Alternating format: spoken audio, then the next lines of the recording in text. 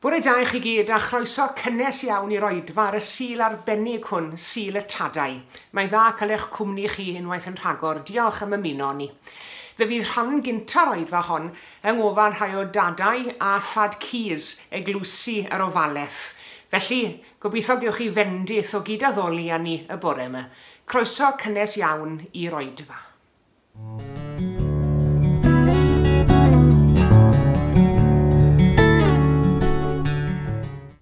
Fy enaid bendithia'r arglwydd, a'r cyfan sydd ynof y enw sanctaidd. Trigarog a graslon yw'r arglwydd, a'r afuddigio a llawn ffyddlondeb. Nid yw'n cyrddin ddiddiwedd nac yn meithrin i ddicter am byth. Ni wnaeth â ni yn ôl ein pechodau, ac ni llalodd i ni yn ôl ein cymweddau. Fel y mae tad yn tosturio wrth i blant, felly a tosturia'r arglwydd wrth y rhai sy'n hi ofni. Oherwydd y mae ef yn gwybod ein deunydd, yn cofio mae llwch ydym. Y mae dyddiau dyn fel glas welltyn, y mae'n blodeo fel blodeun y maes, pan ar gwynt rosto fydd ei flana, ac nid yw ei le na'i adnabod mwyach. Ond, y mae ffyddlondeb yr arglwydd o dragwyddoldeb hyd dragwyddoldeb, ar y rhai sy'n hi ofni, a'i gyfiawnder i blant, i'r rhai sy'n ei cadw i gyfamod, yn cofio i orchmynion ac yn ei ddyddhau. Bendithiwch yr arglwydd i holl weithredoedd ym mhob man o dan i lywodraeth. Fy enaid bendithia'r arglwydd. Gydganwn yr emyn gyntaf. Dydy y wnaeth y wyrth o Grist fab Duw. Dydy a roddais i mi flas ar fyw. Fe gydiaeth ynof drwy dy ysbryd glân. Ni allaf tra bwyd byw ond canu'r gân. Rwy'n heddiw gweld yr harddwch sy'n barhau.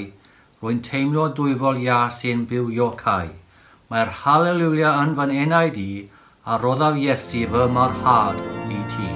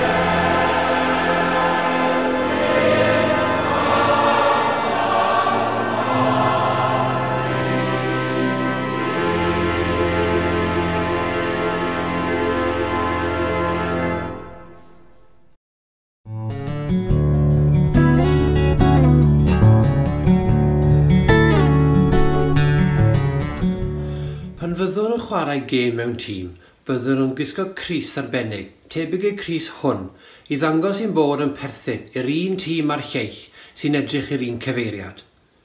Mae'r crys yn dangos eich bod ar un ochr a rhai sy'n chwarae gyda chi. O wisgo'r un lliwiau, mae'n haws adnabod eich cyd chwaraewyr. Ond nid pawb sy'n gwisgo crys fel hwn sy'n chwarae ar y cae. Mae llawer iawn o gefnogwyr yn gwisgo crysau o liw eu hoff dîm mwyn dangos eu bod yn cefnogi'r tîm arbennig hwnnw. Mae'r crys hwn yn symbol o cefnogaeth. Heddiw, ar Sul Y Tadau, diolchon am y cefnogaeth, tad.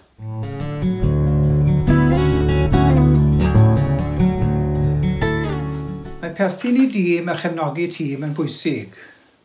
Ond mwyn i'r tîm fod yn effeithiol wrth chwarae, mae angen mwy o lawer na chrys yn unig. Mae angen pêl.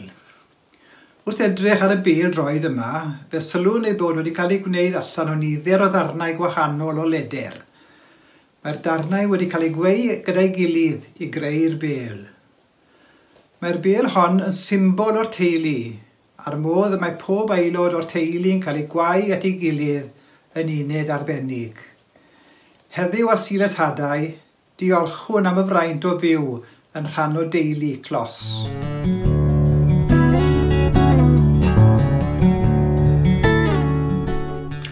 Pan dim bynnag yr ydych yn rhan ohono, bod crys a ffeil yn bwysig, mae angen cadw trefn ar y gêm.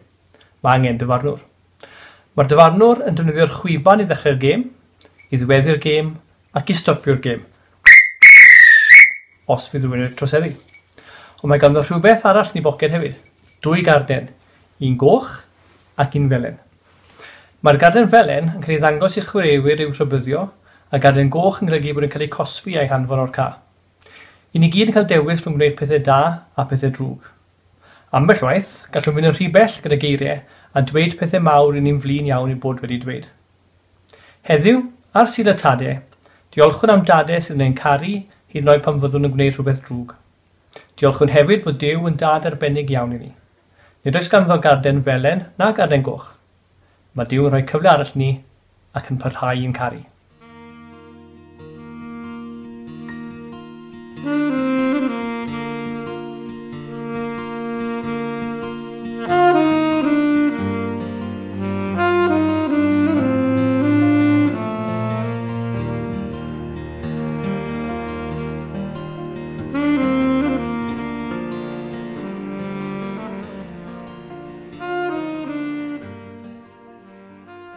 Gweddiwn.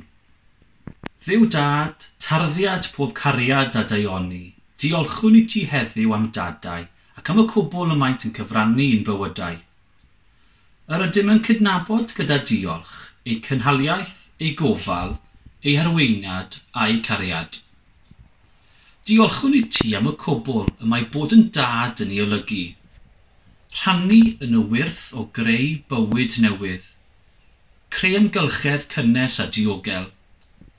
Helpu i liwio'r twf o blentyn i oedolyn. Bod â chyfrifoldeb am feithrin a chyfarwyddo. Cael cyfle i annog a galluogi. Dangos esiampl ac arweiniad. Adeiladu perthynas. A chael rhoi a derbyn cariad. Maddau i ni am unrhyw fethiant i fod y tadau yr wyt ti yn dymuno i ni fod. Helpa ni i'th gydnabod di o'r newydd fel ein tad ni oll. Uwch law popeth arall, diolchwn fod Iesu wedi dangos i ni beth mae'n golygu i dhalw yn dad yn ei fywyd o wasanaeth i'th blant ac yn ei efuddod i'th ewyllus. Gorfoleddwn yn dy ofal tadol di dros bawb, a diolchwn am i ti ein creu i fod mewn perthynas a'n gilydd, am dy feithrin cyson drosom, am dy gariad di-derfyn sy'n gweithio ein lles, ac sydd wastad yn ceisio ein tynnu nes at ti ac at bobl dy deulu, pwy bynnag ydynt, a lle bynnag y maen nhw. Tad pawb, derbyn ein diolch, yn enw Iesu Grist. Unwn yn awr i weddio gweddi'r arglwydd. Ein tad, yr hwn wyt yn y nefoedd, sancteiddiau'r denw, Deled dy deyrnas, gwneler dy wyllus, megis yn y nef, felly ar y ddeiar hefyd. Dyro i ni heddiw ein bara beunyddiol, a maddau ni ein dyledion, fel y maddeuwn innau ein dyledwyr, ac nac arwain ni brofedigaeth, eithi gwared ni rhag drwg, can is eiddo tir deyrnas, a'r nerth, a gogoniant, yn oes oesoedd. Amen.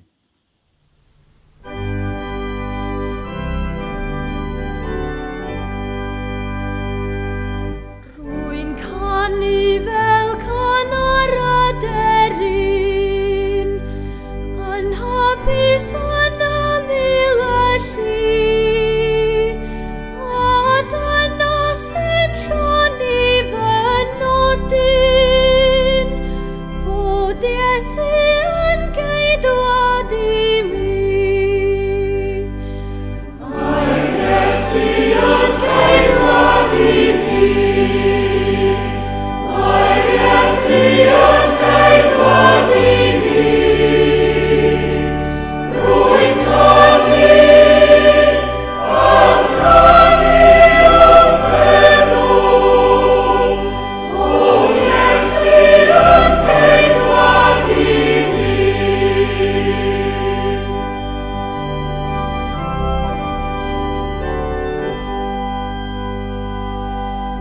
Rwy'n gwenu fel gwena y seren, o'r nefoedd yn loyw ei bri, a dyna pa hamrwydd mor llawen, mae'r Iesu yn geidwad i mi.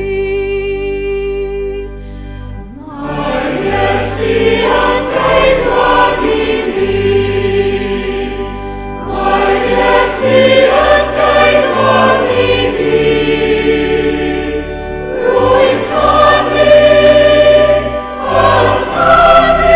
o feddwl, fod Iesu yn geidwad i mi.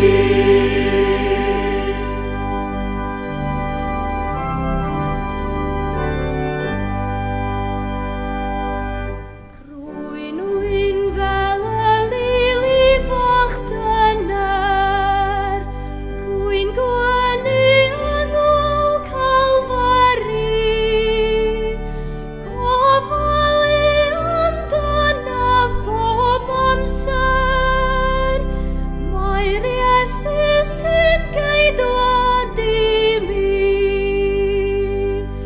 Mae'r Iesu yn geidwad i mi. Mae'r Iesu yn geidwad i mi.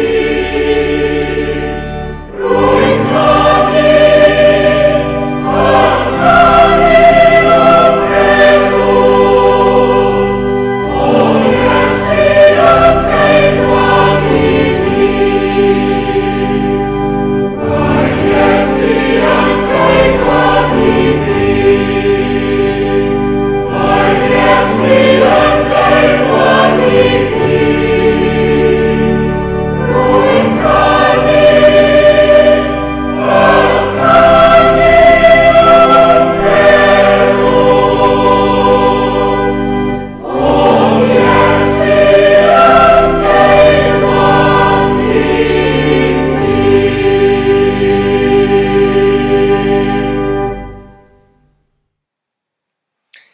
Heddi ar Sul Y Tadau, diolchwn fod Duw yn dad i ni, a'n unen blant iddo ef. Un o ymadroddion hyfrytaf y Testament Newydd yw'r ymadrodd plant Duw. Wrth drio esbonio'r berthynas rhwng Duw a'r ddynoliaeth, mae Cristnogaeth wedi gethelybu a pherthynas tad a'i blant. Plant Duw i ni. Ac mae'r ymadrodd plant Duw nid yn unig yn dynodi fod Duw wedi'n creu ni, a'i fod e'n ein cynnal ni, ond hefyd fod yna rhywbeth ychwanegol fod na rhywbeth yno ni, fod rhan o Dduw yno ni rhyw ffordd. Gydwch chi esbonio fel hyn. Os goleuni yn niw, mae wedi rhoi goleuni yno ni hefyd. Os yw Duw yn un sy'n caru, Mae e wedi rhoi'r gallu i ni garu hefyd. Os oes doedd llineb yn perthyn i Dduw, mae e wedi rhoi'r rheswm i'n unne. O fod yn blentyn i Dduw, mae'r rhan o natur Duw yno ni sydd yn peri ni garu'r hyn mae Duw yn ymhyfrydu ynddo, ac sy'n peri ni edrych ar bethau fel mae Duw yn edrych arnynt. Plant Duw i ni. Duw sydd wedi'n creu ni, a Duw sydd yno ni. Nid clefyd ar groen y ddeiar ydy ni. Nid swmp o esgyr mewn gwisgo gnawd ydy ni. Plant Duw i ni. Yn rhan o'i greadigaeth ef, ac yn werthfawr iawn yn ei olwg. O fod yn blant Duw felly, mae'n naturiol ein bod ni'n cyfarch Duw fel ein tad. Gair y Testament Newydd am Dduw yw tad. Mae nifer o enwau'n does ar Dduw yn yr Hen Testament, brenin, creawdwr, cynhaliwr, arglwydd ac yn y blaen. Ond pryn y clewch chi neb yn galw ar Dduw fel tad yn hyd elennau'r Hen Testament. Mae'n wir ei fod yn cael ei ddisgrifio fel tad. Fe ddarllenodd Silwyn o Salm 103 yn gynt yn do. Ac yno mae'n adnod hyfryd sydd yn ein hatgoffa ni fel y tosturia tad wrth ei blant. Felly y tosturia'r arglwydd wrth yr rhai sy'n ei garu, fel y tosturia tad, fel tad. Ond gair y Testament Newydd am Dduw yw tad, a Iesu Grist arhoddodd y gair hwnnw i ni. Pan fyddi di'n gweddio, meddai Iesu wrth ei ddisgyblion, dos i mewn i'th ystafell, ac wedi cael y ddrws, gweddia ar dy dad. A does dim angen i chi bentyrru geiriau, meddai Iesu, sim angen rhyw frawddegau hir a blodeuog arnoch chi wrth i chi siarad â Duw, oherwydd y mae eich tad, meddai Iesu, yn gwybod cyn i chi ofyn iddo fe beth yw eich anghenion. Yn ddieithriad bron, mae Iesu'n cyfeiriod Dduw fel tad. Pan yn fachgen ifanc, fe ath Iesu ar goll unwaith, os cofiwch chi, a'i rieni methu'n deg a dod o hyd iddo fe. A phan ddethon nhw o hyd iddo fe, ymateb y crwt ifanc oedd, ond nid oeddech yn gwybod mae yn hif yn had y mae'n rhaid i mi fod. A hyd yn oed yn ieng a'i boi na'i ddioddefaint yn ystod oriau olaf i fywyd, fe weddiodd Iesu o'i groes dros y sawr oedd yn ei groeshoelio gan gyfarch Duw o dad maddau iddynt. A chan gydnabod tadolaeth Duw, does dim syndod felly bod Iesu wedi dysgu ddisgyblion i gyfarch Duw gyda'r geiriau, ein tad, yr hwnnwyt yn y nefoedd. Ac wrth i ni weddio ein tad, nid fy nhad, ond ein tad, mae hynny'n hawlion bod ni'n ystyried pawb fel ein brodyr anchwiorydd. Y tu hwnt i lliw a hil, y tu hwnt i wybodaeth ac anwybodaeth, y tu hwnt i ddeioni a dregioni, yr ydy ni wrth weddio ein tad yn derbyn bobl eraill, pwy bynnag un nhw, fel ein brodyr anchwiorydd. Gwers fawr sydd angen ei dysgu ar ein byd ni heddi. A fedrwn ni fyth a meddwl am frawdoliaeth neu chwaroliaeth heb feddwl am dadolaeth hefyd. Mae'r gair ein yn yr ein tad yn cudio pob person byw, cymod a chyflawn we, my fi tydi e fe. Ond beth yw nodweddion tadolaeth Duw? Neu pa fath o Dduw yw'r Duw sydd yn dad i ni?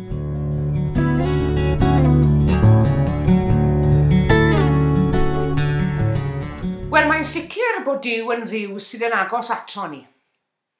Duw mewn rhyw fath o ffram oedd Duw yr Hen Testament. Yn union fel pe bai ni yn edrych ar lun o aelod o'r teulu sydd yn byw ymhell i ffwrdd. Hynny yw maen nhw gyda ni, ac eto, dydyn nhw ddim yma ar ein pwys ni. Duw yn ymweld â'i bobl ac ar alwad i bobl, ond o bellter o Dduw yr Hen Testament. Ond neges syfrdanol y Testament Newydd, neges yr Efengil, yw bod Duw wedi camu mas o'r ffram ac wedi dod yn agos ato ni yn ei fab Iesu Grist. Gelwir ef Emmanuel, medda'r angel adeg genedigaeth Crist. Ac ystyr Emmanuel yw Duw gyda ni. Duw yn agos ato ni. Duw ar ein hwchor ni. Duw o'n plaid ni. Ac ni all Duw fod yn nes ato ni na hynny. Mae Duw yn dad sydd nid yn unig yn agos ato ni, ond mae e'n dad hefyd sydd yn gofalu amdano ni. Mae ofal dros y byd i gyd, ond yr hyn sydd yn fendigedig yw bod i ofal dros bob yr un ohono ni'n bersonol hefyd. Ond i werthu'r 5 aderyn y to am 2 geiniog. Eto, nid yw un ohonynt yn angof gan Dduw, meddai Iesu rywdro. Aderyn y to, yr aderyn mwyaf distadl, diolwg a diwerth bron o'r holl adar. Ond nhw mor ddiwerth, fel i bod nhw'n cael eu gwerthu drians fesul 5 am 2 geiniog. Ac eto, roedd hyd yn oed aderyn y to yn wrthrych gofal a chariad Duw. Yr ydych chi, ychwanegodd Iesu, yr ydych chi yn werth mwy na llawer o adar y to. Beth bynnag yw ein cyflwr ni, ein hymarweddiad, ein hymddygiad, mae Duw y Tad yn ein nabod ni ac yn dymuno gofalu amdano ni. Mae'n galw arno ni wrth ein henwe, fel na mae Tad yn neud, ynddo fe? Galw i blant wrth ei henwe, a fel na mae Duw yn neud hefyd. Fel mae'r bigen yn adnabod i ddefaid, mae Duw yn ei nabod ni, bob yr un ohono ni, ac yn estyn i ofal bugeiliol droso ni, yn estyn allan tuag at bob yr un ohono ni, pwy bynnag yr un ni. Mae Duw y Tad, mae e'n Dduw sydd yn agos ato ni, mae e'n gofalu amdano ni, ond hefyd mae e'n Dduw sydd yn tosturio. Mae e'n Dduw sydd yn dosturiol wrtho ni. A nech chi fraint yw cael tad fel yna, ynddo fe. Fyddwn ni'n sôn yn aml am gariad mam, a diolch am y cariad hwnnw. Ond mae rhaid i ni bido ac anghofio cariad tad hefyd. Ac eto mae galw arno ni ddefnyddio'r gymhariaeth hon yn ofalus iawn iawn. Cymharu cariad Duw a chariad ein tad yn yr ystyr yr ydyn ni'n meddwl am dad, ein tad deiarol felly. Hynny yw nid perthynas felys yw profiad bob plentyn o'i tad fe. A chawn ein hatgoffa bryd i'w gilydd mewn papur dyddiol, neu ar y we am blant na wyddent am funud, am ofal a chariad tad. Mae ambell dad yn codi braw ac ofon ac arswyd yng nghalonnau plant. Ond nid tad yw ofni yw Duw. A phe digwydd i ni fod ac ofn Duw, mae'r ofn hwnnw'n tarddu o barch tuag ato fe. Mae'r ofn hwnnw'n tarddu o'r sylweddoliad o'i fawredd a'i allu, ac o'r ffaith i fod e'n galw ni yn ôl ato fe, hyd yn oed os ni wedi gwneud rhywbeth yn wrong mwyn adfer a dyfnhau ein perthynas ag ef. Os ofn, dyna'r math o ofn ynddo fe. Ac nid ofn oherwydd bod creulondeb a chasineb yn perthyn iddo fe. Mae Duw y Tad yn dad tosturiol. Fel y mae Tad yn tosturio wrth i blant, felly y tosturio'r arglwydd wrth yr rhai sy'n ei ofni, medde'r Salmydd. Ac felly, nid rhedeg i ffwrdd o Dduw fel sy'n ei wneud, ond rhedeg tuag ato. Ac ar Sul y Tadau, wrth ddiolch am ein tadau deiarol, dywedwn mewn ffydd a hyder a llawenydd ac mewn gorfoledd, ein tad, yr hwnnwyt yn y nefoedd. Gan ddiolch am Dduw y Tad sydd yn agos ato ni, sy'n gofalu amdano ni, ac sydd yn dosturiol wrtho ni. Ac wrth ddiolch, ymwroliwr newydd i weithio yn ei enw, fel y gwneler ei ewyllus ar y ddeiar, fel yn y nef. Gweddiwn. Arglwydd Dduw, tad ein harglwydd Iesu Grist, a'n tad ninne. Dy blant di ydy ni.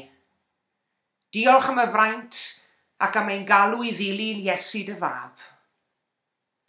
O Dduw, tad y ddynoliaeth gyfan. Gweddiwn arna ti droi ata ti dy hun galonau'r holl bobl a'i llywodraethwyr. Ben y sefydlu'r tangnefedd ar sail cyfiawnder, uniondeb a gwirionedd. Trwy'r un a dderchafwyd ar groes i ddwyn pawb ato ef ei hun, dy fab Iesu Grist ein harglwydd. Amen.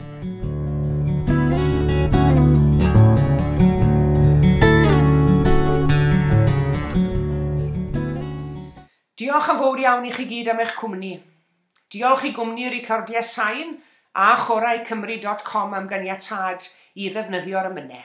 Tan y Sul nesaf, cadwch yn ddiogel a chadwch yn iach, po bendith i chi gyd, a da bwch.